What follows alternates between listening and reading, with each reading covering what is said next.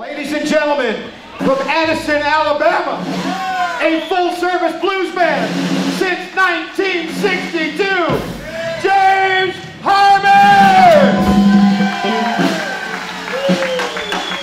The one and only Little Barry G, ladies and gentlemen. Hey now, this is Nathan James. I've been James Harman's guitarist since I was 19 years old and joined the band and became a Dangerous Gentleman's in about 1998. And I've been very fortunate to get to travel and tour the world with James, and he's taken me along on some wonderful adventures that I'll always remember and cherish for my whole life. Just hanging out with him is just an education. It was really fun. We both grew up with similar childhoods. You know, our fathers were civil servants. His father was a motorcycle cop, and mine was a fire chief, you know. So we kind of grew up in similar ways, you know. We grew up around similar role models, and we had similar stories as kids, you know. So at all the harmonica blowdowns, I was with him there backstage, and we'd go in the dressing room and we'd hang out together. But he was a great guy. Wow.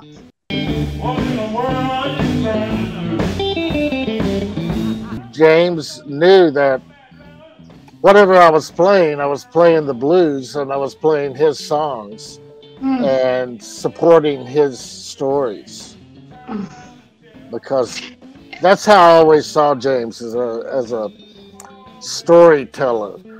His lineage, I always saw goes all the way back to that caveman, you know, in front of a fire with his shadow being cast on the wall, telling stories.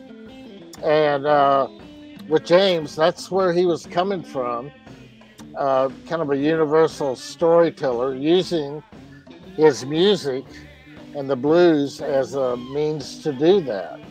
You know, he'd done a lot of gigs in Florida, and he'd done a lot of gigs in the Southeast, and he traveled a lot. And of course, he did a lot of gigs overseas. You know, they loved him in Europe, and so, you know, I think he's done gigs in like 33 different countries.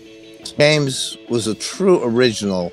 He was a guy that he epitomized that whole blues vibe and took it to another place.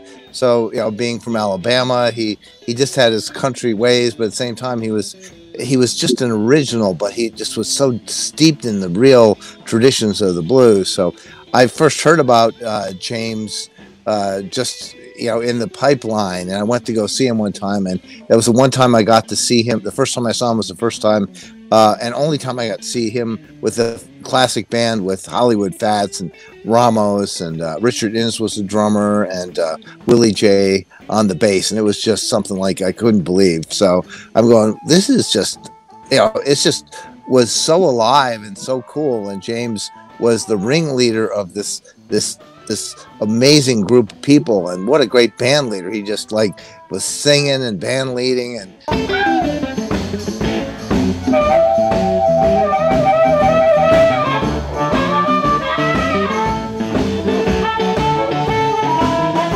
I think that my favorite memory is when he would record with us, and he having James Harman in the studio while you're recording is just like having your mentor egging you on from behind the control panel and making funny faces, and you know, it was always good to have him there. You know, that's the thing I could say. James was just so supportive in that way.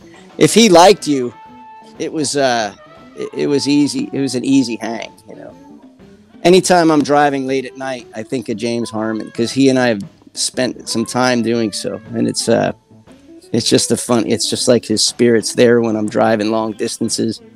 And every time I see that moon, you know, he sings a lot of songs about the moon, and Lonesome Moon Trance is one of my favorite records that he did, and one of my favorite songs that he's done. And all the great players that he's hired over the years, he really had an influence on me, how to run a band and hire the very best guys that you can, and keep it light, keep it interesting and fun, and have a good time at it, you know. So that's what James Harman was about for me. and we loved that guy. There was a place in my heart for him always, no matter what band I was in. I always gave him respect and let people know that that's where I started, and that was my mentorship, and I never would forget that. You know, that he really gave me that start.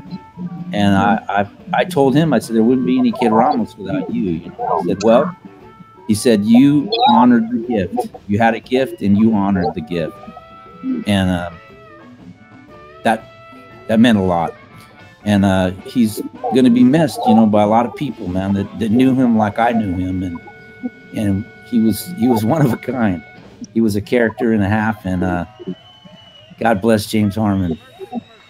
And he had so many stories to tell that, you know, it could fill several books in stories like, you know, hanging out with Otis Redding on his tour bus and going to see Bobby Blue Bland and little Junior Parker being the only white face in the audience in the early 60s and just like crying as he'd be watching this amazing music go down. And, you know, it was just a heavy experience getting to travel with James and spend so much time with him. You know, it really shaped my music identity and really taught me a lot of things in life in general, you know. Harman always told stories and seemed to enjoy himself coming into the radio station finally after saying no. But I was very happy that we became friends.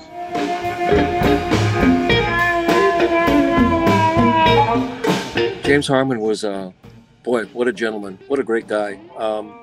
He was one of the first people that our little group of musicians met. That was he was older than all of us by a couple years, and he had been around the block a few times, and he'd had bands, and he'd made records, and he had a marvelous record collection, like I said.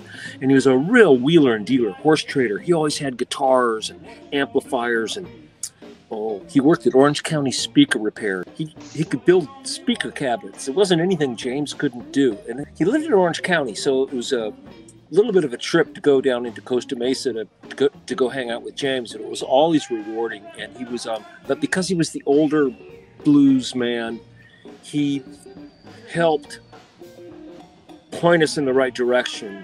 Dave Alvin's first guitar was purchased by James Harman for Dave Alvin. It was a thrift store special, you know, a Fender Mustang. Yeah, the gigs are one thing. You know, we all love doing gigs together and being on stage is fun and all. But with James Harman, it was about the hang before and after and on the way to the gigs. You know, you got much more out of that with him than actually doing the gigs. The gigs were the easy part, you know. But getting to them and lugging all the gear in and dealing with electronics and gear, that's a hassle. And he was fun to hang out with while you're trying to do all that stuff. So it's always just fun sitting in the car watching everyone run around and just talking. He's one of the last guys that, you know, had that bond between the older cats and who is now out there playing. He was kind of like one of those middlemen guys that got to see it all. You got to play with all those cats. Mm-hmm. And I really, you know, am fond of the opportunity that I had with James. He was a good man. He was like a father figure to us, and he was a contemporary, but he had all the experience. And he had the bands. He always had a great band.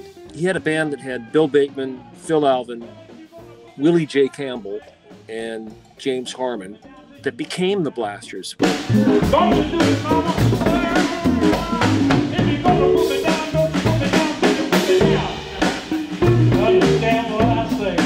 Well, the deal with James Harman is that we played a lot of gigs in bars to make our money, but then every once in a while we would go up and we would do opening spots like at Madame Wong's West or the Roxy, and the little drum just wasn't working. The 22-inch drum wasn't working so well, so I went to the local music store and we went in the basement and we found this old drum, and it was pretty big, but it was the coolest one. So I had this Ludwig Blue Sparkle 32 by 16-inch bass drum, and when I first brought it to rehearsal at James's house, I rolled it in the front door and everybody started laughing. And then I dove on top of the drum and I rolled over in front of the drum and did a somersault.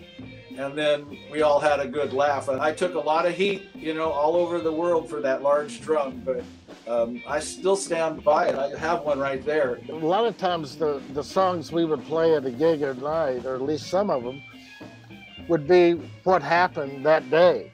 We were on the road, and James and I, both being from the South, have a affinity for grits.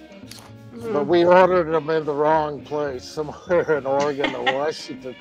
We ordered grits, and we got these runny bowls of grits, and just sacrilege as far as any grit eater goes. But we got to the gig, and we were about halfway through this song that I'd never heard of before, and he starts singing about runny grits. And we did probably a 10-minute song about getting runny grits, and you know, and the foolishness of ordering grits in a Denny's, at least in a Denny's in Washington, you know. But yeah, but if it wasn't for Barry, I wouldn't have met James. That's life-changing.